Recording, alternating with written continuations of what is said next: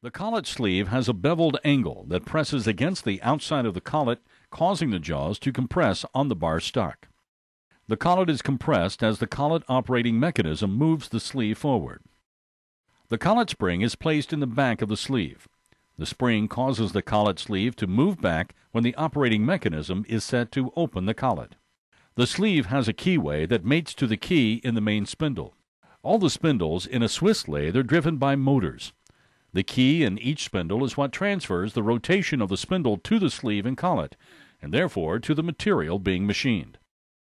Keeping the key and keyway clean and undamaged is important to maintaining the quality of parts produced. After cleaning all the collet components and inside the spindle, reassemble the collet. Insert the correct size collet spring for the collet into the back of the sleeve.